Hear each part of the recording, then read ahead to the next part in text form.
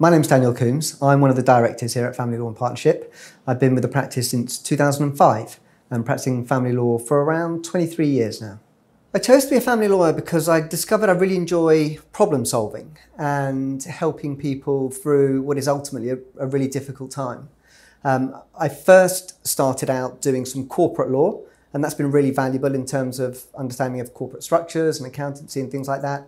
But I found that the personal side of family law much more interesting.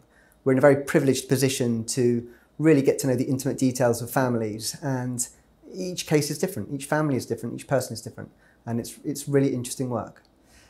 Most of my work is dealing with the resolution of financial matters following divorce, but also I spend an awful lot of my time dealing with arrangements for children.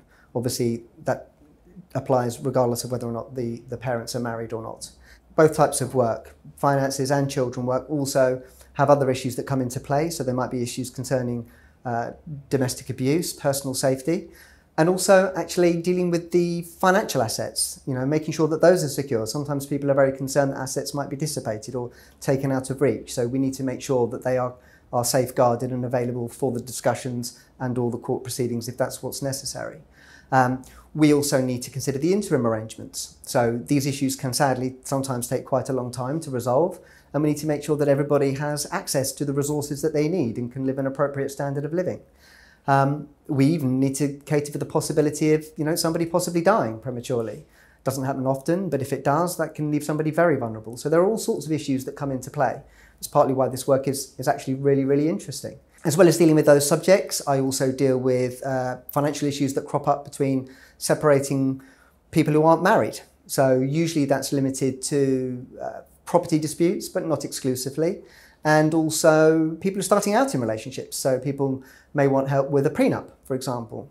Sometimes that's advising somebody on what they want to happen in the event that their marriage doesn't endure. And other times somebody's been presented with a prenup and they're being told to sign it. And so you need to advise them on whether or not that's an appropriate document, whether the outcome is suitable, or whether they want some changes. And if so, then trying to negotiate those changes to make sure that they feel happy enough to proceed with signing a prenup before they get married.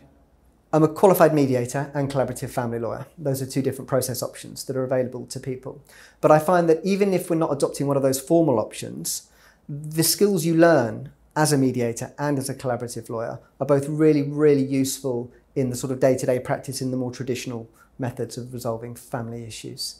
The way I deal with my cases is to try and identify the best approach for my client. Every client is different, every family is different, all the circumstances change. And so you need to really think about how best to get your client to the place they want to be. And sometimes that may require a really robust approach, adopting the court procedure. Another case might require a much more cooperative approach because for one reason or another, that's going to get the outcome that the client really wants. Every case, as I say, is different. And that's why it's never good to try to have a predefined approach to the work you do. People should come to Family Law and Partnership because of our ethos. We are genuinely client-centred and family-focused. We really strive to give a personal service to the individual client and make sure that they receive a service that's totally tailored to their particular situation. We can offer all sorts of process options here. And we have a reputation for being very pragmatic and sensible and trying to deal with cases outside of the court process.